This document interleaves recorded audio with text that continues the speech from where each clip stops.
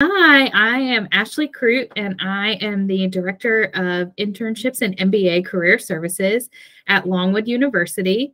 I have been a member of VACE off and on since 2010. I originally joined as a graduate assistant, as a graduate student, stayed, and then I took a brief break from career services, so I had to leave VACE for a little while, but that is why I was excited to attend the conference in 2022, because that was going to be my first conference back since coming back to career services.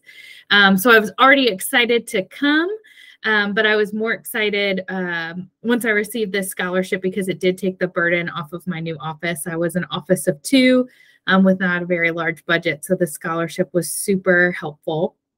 At the conference, I mean, first it felt like a homecoming. So of course, right off the bat, this conference is always so great for networking, for reconnecting, for putting faces to names. I think we all email each other a ton, and sometimes you just don't have a chance to meet in person. And so that has always been wonderful.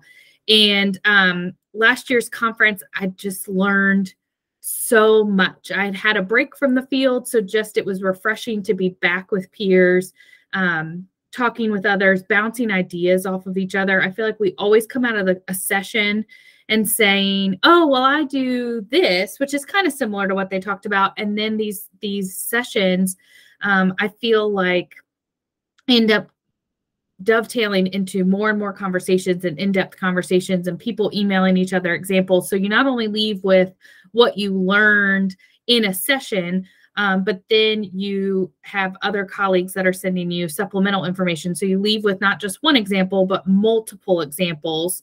And this, going to the conference right off the bat, I brought back to my students, Virginia Intern Day was talked about. I brought back a lot of the NACE information. We were in the process of our AACSB accreditation. So especially the last speaker was the current president of NACE. The data that he shared was super helpful. And then also just learning about this generation and how to better help my students and how others are helping their students, how others are changing their job descriptions, especially their work study positions. We did start to make our positions look more intriguing and something that would count for credit. You know, students are looking for internships for credit. So making sure that our job descriptions really reflected something that our students could be proud of.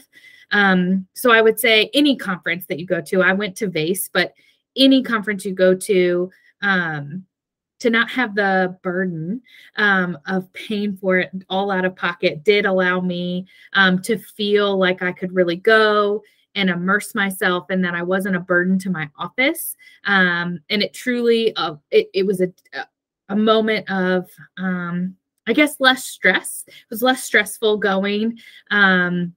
And I felt like I could focus more on what I was learning as opposed to like, was this really going to ding the budget? Was I not going to be able to do an event for my students because I had to pay for my own professional development? You know, things like that. So I would say, take a chance, apply for the scholarship, but always just take the chance and go to whatever conference. You know, at the end of the day, even if it's just making a new contact or making a new professional friend, you just never know what you're going to learn at these things.